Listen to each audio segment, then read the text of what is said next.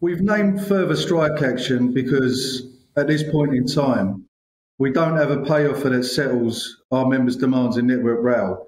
And we have no offer at all in the 14 other companies we're in dispute with. And at the same time, all of the places that we're making deals are in all of the companies that are not controlled by the DfT. So we're achieving settlements in Merseyside, in Scotland, in Wales, in London Underground, Docklands Light Railway, the Eurostar. We're all achieving reasonable deals there. But where the DfT's in control, we're not making progress. And so that's why we've had to name further strike action, really demanded by our members. They're furious about this. And you mentioned Scotland there, and I, if I'm right, and I hope I am right on this, they agreed a 4% pay rise. What is the current thinking in relation to what is needed to settle this strike for the RMT?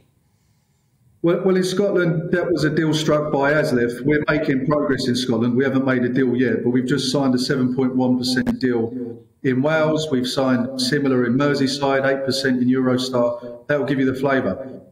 So we're in really troubling times because when the railway is supposed to be recovering from the health emergency and it's supposed to be expanding, I think, to be part of the green future and the economy more generally, the government is stripping $2 billion out of the operational expenditure of the railway.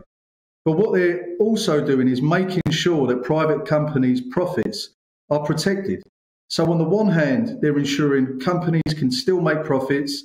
Some of that can still go to tax havens, but workers, they have to have their terms and conditions and their jobs taken away at a time when people ought to be coming out of the health emergency with a view to recover and get the economy growing. So it's a really troubling time for our people, and they're deeply unhappy about that. Well, and just finally, Eddie, and I really do want to thank you for coming on this afternoon. You will have heard what Grant Shapps has said in relation to the strikes, and you will have heard him say that real workers are risking striking themselves out of a job. I obviously want your reaction to that comment. Well, we've all seen what happens when employers act against workers in this country. We saw it with P&O when they sacked our members and they were dragged off of ships by men in balaclavas with handcuffs and all the rest of it. The whole country condemned that, rightly so, when it happened at P&O.